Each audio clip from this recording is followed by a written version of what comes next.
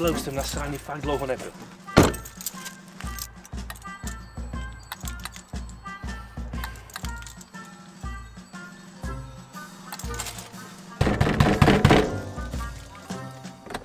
No, prosím. Děláte si ze mě srandu? Vy jste mi prodal auto, já s tím jedu na evidenčku a tam skoro nic nesedí. To nemyslíte vážně? Ukažte. Oktavie jako Oktavie. No to si ze mě děláte srandu. Já chci peníze zpátky, okamžitě chci peníze zpátky. To jste si měl rozmyslet dřív.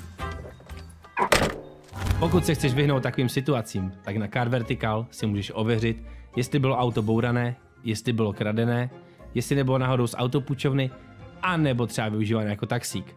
Taky si můžeš ověřit skutečný nájezd kilometrů, anebo další užitečné informace. V popisku tohoto videa najdeš link se slevou na Car Vertical a můžeš si ověřit své budoucí auto i ty za pár minut.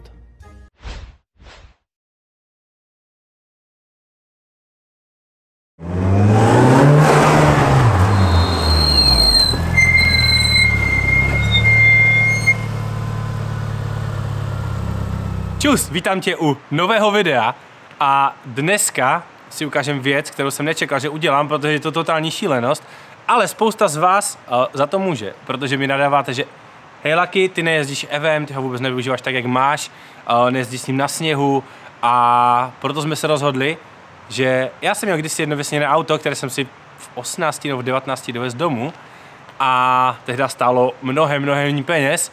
A mamka mi řekla, že si to auto koupím, tak ať si zbalím svých 5 švestek a jdu z domu, protože nechtěla vidět, že bych se v tom autě, nedej bože, zabil nebo se mi něco stalo. A proto jsem si to nemohl pořídit, jak jsem byl mladý. A proto jsem si to pořídil teďka, protože je to za mě jeden z takových přímých konkurentů EVA a řeší se to strašně. Je lepší tohle, nebo je lepší EVO a tam to má lepší to, tam to má lepší ono. A proto jsem se jednou večer rozhodl, úplně spontánně s klukama, že zajedeme pro auto, které mimochodem není náhrada za S13, ta teprve přijde, protože to jsem říkal, že je z Tokyo Driftu, ale tohle auto není nic jiného než Subaru GT.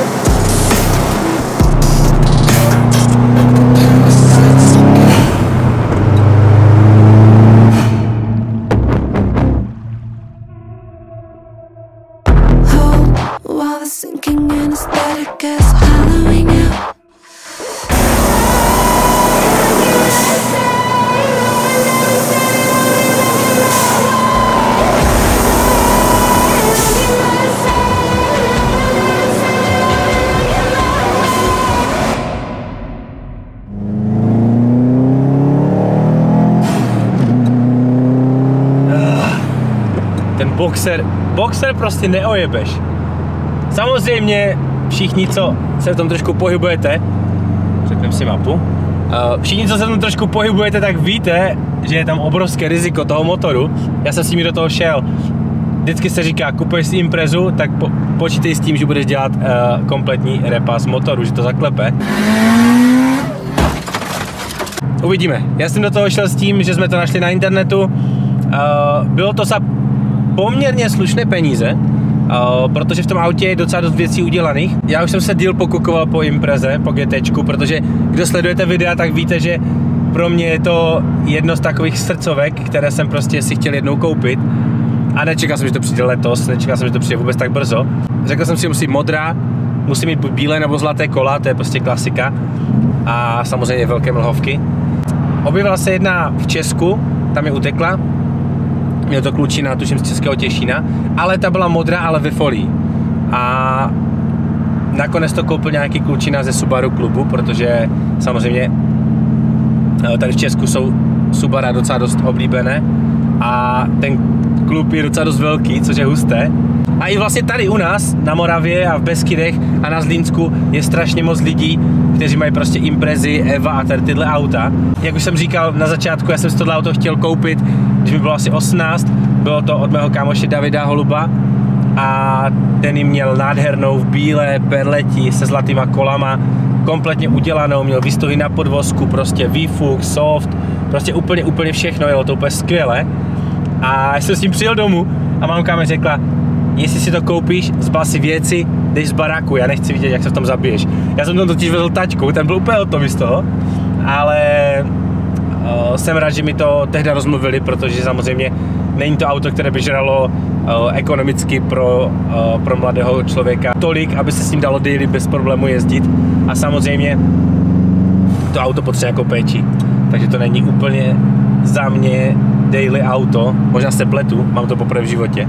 Ale tahle se mi líbila protože byla zhruba 70 km od baráku, samozřejmě byla v Polsku.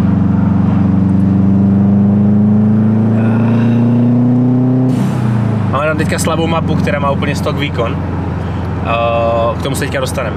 Byla 70 km od baráku, byla modrá, má zlaté kola, má dost úprav, má upravený motor. Ten motor by měl být kovaný samozřejmě, nikdy se to nedozvíme úplně na 100% a možná jednou, až to zaklepe. A má EcoMaster, má lepší brzdy, má udělaný podvozek. Jsou tady dvě mapy, jedna je na 200 koní, jedna je na 260 koní a mega mě to baví. Jsou tady samozřejmě klasicky zhnilé prahy, jeden lem je trošku chycený a jedna zadní kapsa je chycená, ale to je prostě u Imprez úplně normální věc, se kterou se počítalo. A moje plány s Imprezou jsou takové, že teďka tuhle zimu, protože mě docela dost začala bavit stopa, tak tuhle zimu bych si s tím chtěl pojezdit, poblbnout a buď na příští zimu se to bude dělat, anebo přes sezónu, ještě nevím, se to samozřejmě rozebere, udělá se podvozková část, nakoupí se tam stromflexy, udělá se to tak, jak má, udělá se tu celolak, protože tohle auto je jedno z aut, které si chci rozhodně nechat a dám si ho dokupy. No a potom už s ním budu jezdit jenom tak jako okrajově samozřejmě, ale do té doby si ho pořádně užijem. Už mám domluvený steel ring, budeme to brát i na různé polygony a budeme s tím jezdit a budeme si dělat věci, co se mají. Doufám, že nasněží do sněhu, protože Impreza GT je na sněhu skvělá, je to prostě jenom o tobě a o tom autě. Žádné systémy, žádné věci, co ti do toho kecají, prostě rozložení, 4kolka na tvrdo a prostě jedeš, nejlepší, já se na to strašně těším. A hlavně porovnáme i to, jaký tam je kontrast mezi EVem a Imprezou. I když třeba GTčko si myslím, že jako přímý konkurent je EVO 6, tak si myslím, že se toho bude dát dost porovnat. A uvidíme, jestli EVO vytáhneme na sníh, nebo jak to vymyslíme, ale na to máme ještě čas. Na to silnější to tlačí okolo baru. Není to žádné úplně wow, že by se z toho člověk zbláznil. Má to šíbr, to mě potěšilo nejvíc. Nemá to výkon, že by se z toho člověk úplně zbláznil, ale je to strašně příjemné. Do těch GTček, teda do těch čtyřveřáků se dávaly buď to převodovky z 555, což je limitovaná edice, anebo potom z kupečkové verze, což je úplně můj dream, ale samozřejmě kupečková verze se bavíme tak 700 000 plus, si myslím, že se podaří. A to už je jakoby dost over budget, protože s kupečkem nevím, jak by jezdil na sněhu. Asi bych se o to auto fakt dost bál. Ale baví mě ten feel z toho, prostě je úplně mazec, že EVO i Impreza mají úplně jiný feel mezi sebou.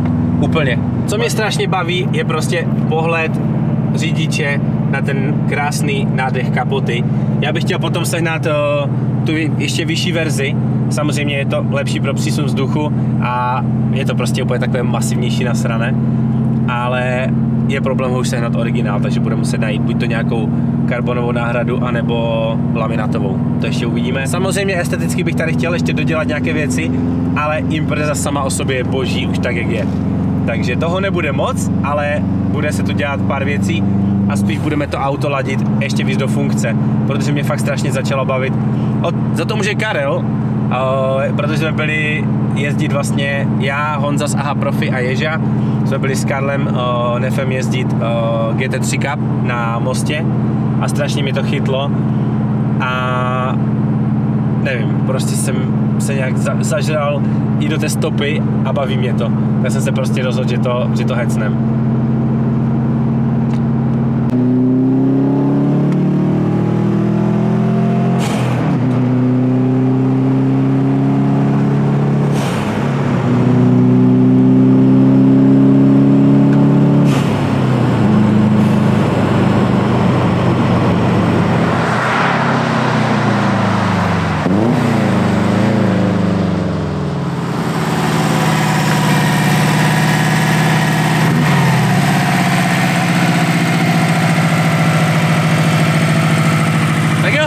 K dnešnímu videu všechno, napiš mi do komentářů, jak se ti líbí tenhle nový stroj a klidně mi napiš, co bys chtěl vidět v dalším díle. Takže vidíme se u dalšího videa. Měj se hezky a zatím čau!